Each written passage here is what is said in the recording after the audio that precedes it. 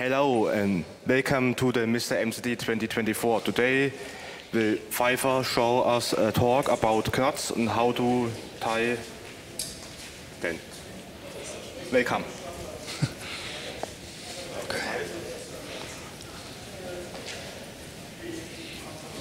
Okay.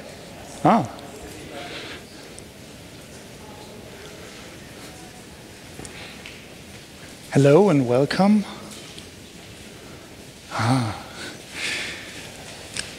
You're all sailors and firefighters, rock climbers, Boy Scouts and Girl Scouts and deep sea divers. And you all know a lot more about knots than I do, but let me tell you a little bit about knots that I use every day. We start with the simple overhand knot. We've all tied this one. But how does a knot actually work? So it comes down to friction and tension.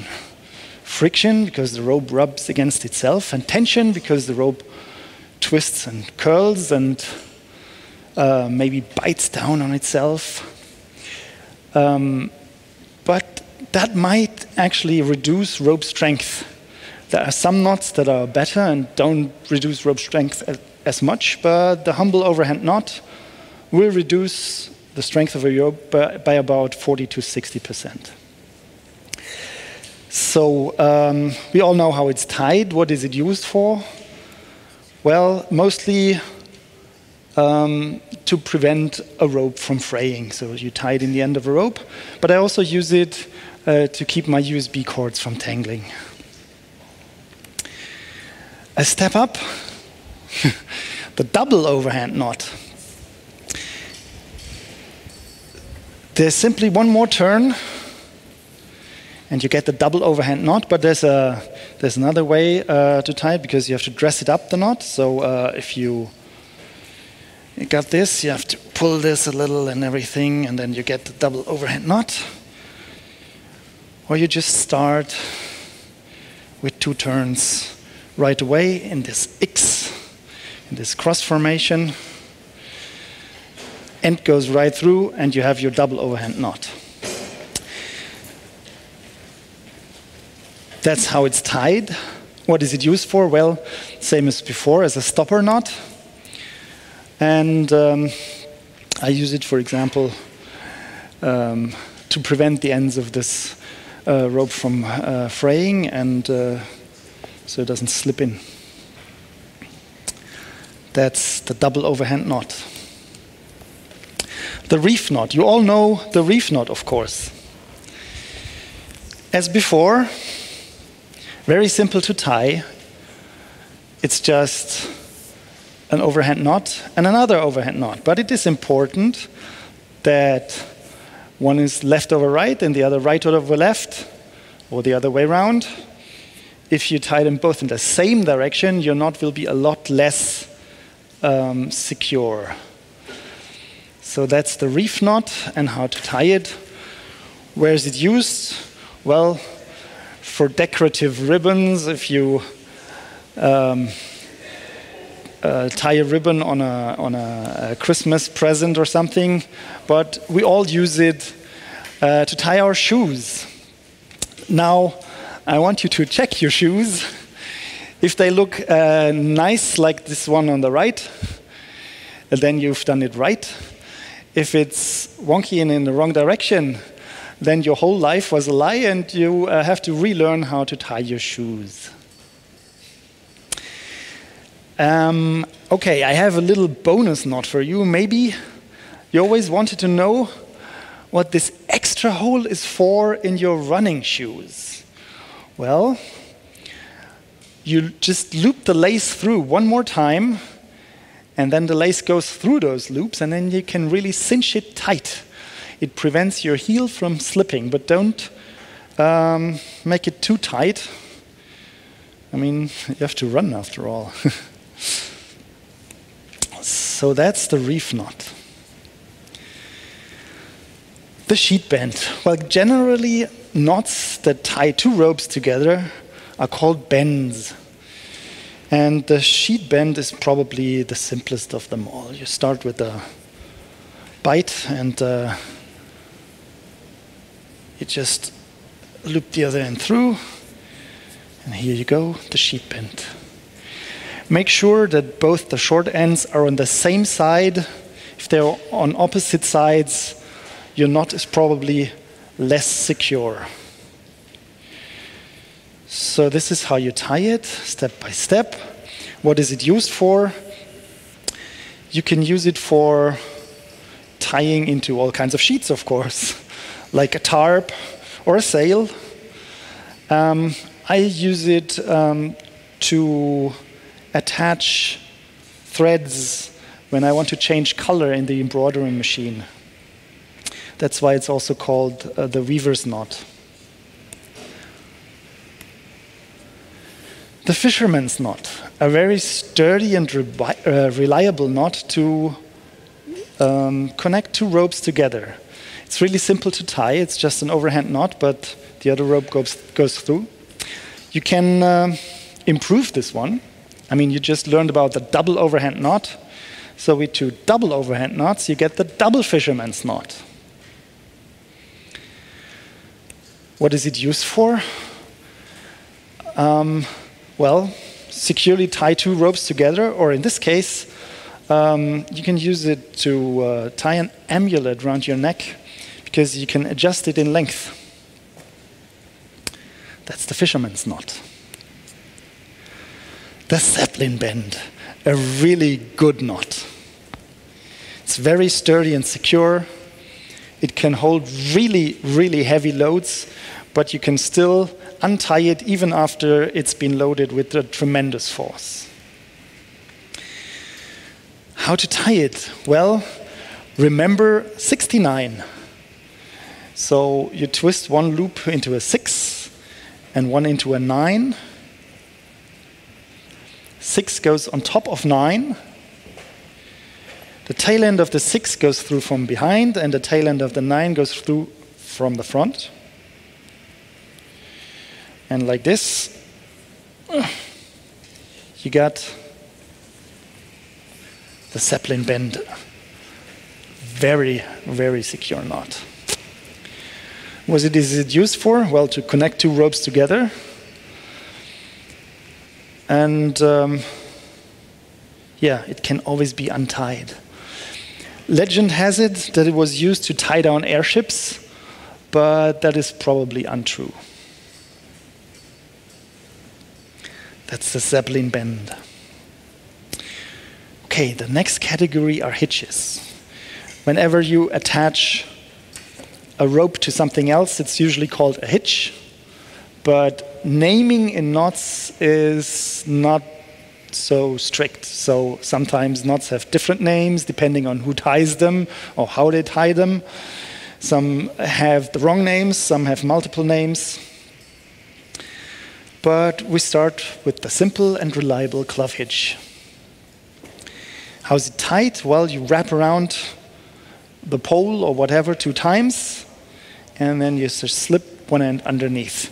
You can also just start with the 2 loops and put them over the post you're tying it to. What is it used for? Well, mooring your boat, of course. But also, let me tell you a little story. Imagine a tower in the middle of the forest. The tower is about 27.4 meters high, and you're not allowed to climb the tower, but rappelling down is so much fun. So I hiked there in the middle of the night, of course, and I wanted to rappel down. So I ran up the stairs, attached the rope at the top. My rope is 50 meters long, so I couldn't use it in a double configuration. I had to use a single rope, so I attached it with a trusty glove hitch knot to a steel hand railing. And when rappelling, there's this one moment when you go over the edge, when you go from a vertical position to a horizontal body position. And it was in this moment that I noticed my knot sliding a little bit. And what can I say? Asshole goes. Anyway, if you load the knot slowly, it might slip a little, but if you load it hard, it will hold. It is a very secure knot. That's the clove hitch. Similar, but very different, the constrictor knot. Use this knot if you're ready to use a knife to untie your rope. Because if it's done properly, it's really, really hard to untie. So you probably have to cut the knot. As the clove hitch, you just wrap it around the pole you're tying it to, but you slip it underneath one of the loops one more time. And there's another method. You can start with some kind of figure-8 configuration where two ends are kind of, no, this goes like this. The two ends are, the two middles are parallel. That's it.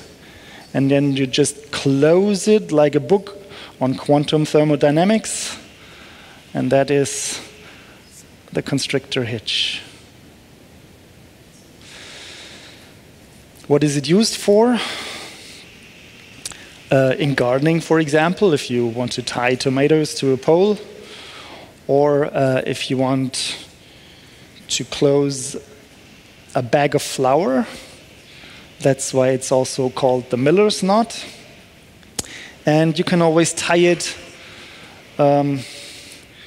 with the end as a loop, so it slips open and you don't have to cut the knot. That's the constrictor knot. Now the cow hitch. Very simple knot, usually tied in anything that is somehow ring-shaped or mainly used with closed loops. Really easy. Just pull the ends of the rope through the loop. This knot is probably the most important knot to learn if you love to tie up other people. And also in climbing, when you attach something like a closed loop, really important knot. The cow hitch. The only thing it was never used for probably is tethering a cow. I know it by the name lark's head.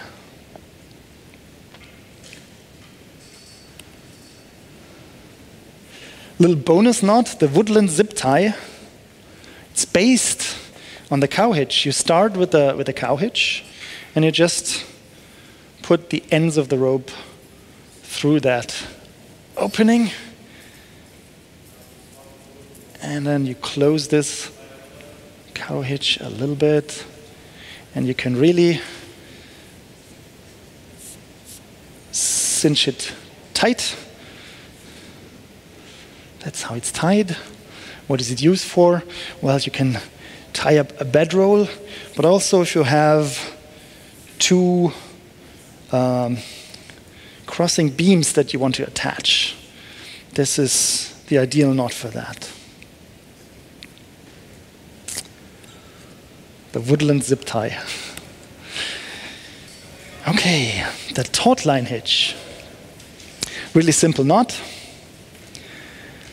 but it is very useful because the loop holds under tension, but it can still be adjusted in length.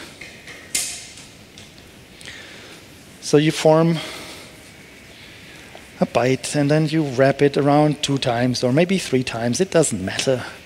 And then you just close it off with one more half hitch. That's how you tie the taut line hitch.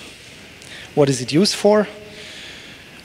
To tension ropes when erecting a tent, or in this case, a mosquito net. That's the taut line hitch. Now for something more spicy, the handcuff knot. What's it used for? To tie down livestock. You can even construct it into a makeshift harness to escape from a burning building or whatever. And of course, if you're in a hurry, to tie other people. How do you do it? It's really simple. Just form 2 loops, and you basically pull them through each other, like that. Now you have 2 loops that close. So someone is going to stick their hands through, or whatever you want to tie. Then you pull it tight, and to lock it off, just put 1 more overhand knot on top, and the thing is secure. That's how you tie the handcuff knot. I already talked about the uses.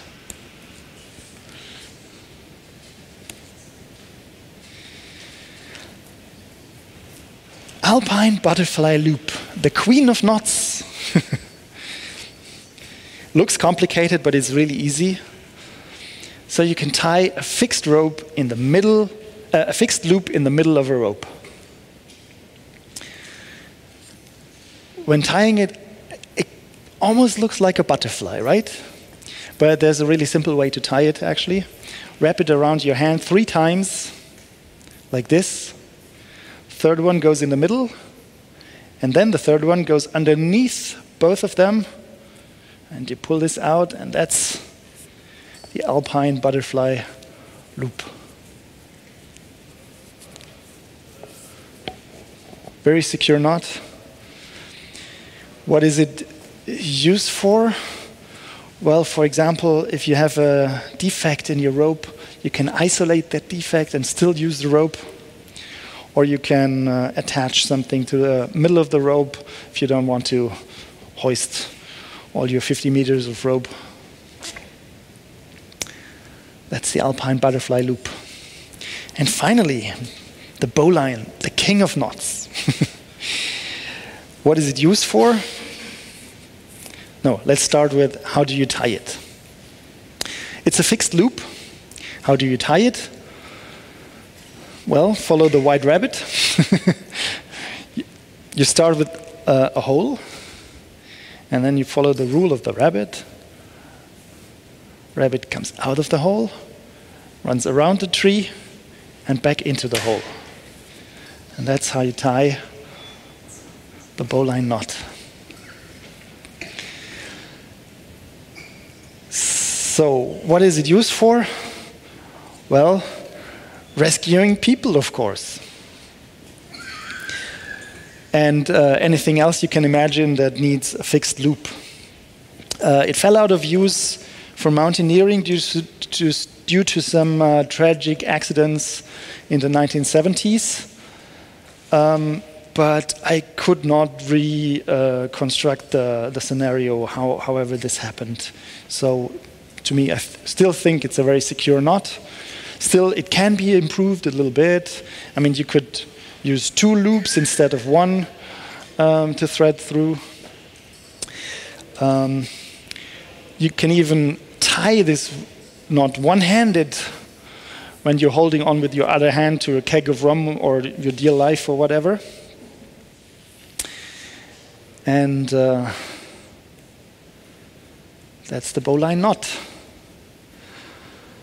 And yeah, so basically I'm done with my presentation. I might have one more bonus knot, but any questions so far?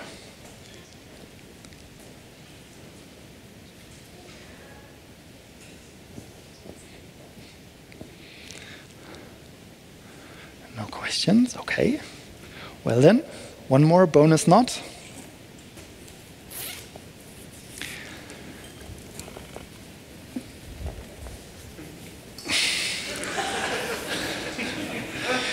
This one is called the double Windsor. Really important knot, and you should learn it.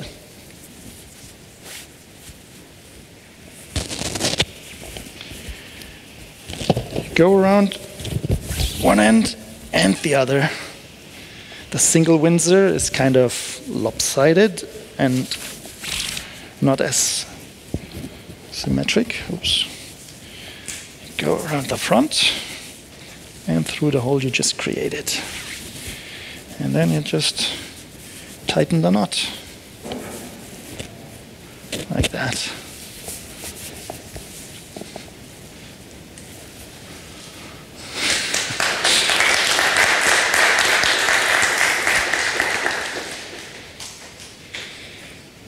That's it, we're done. Thank you.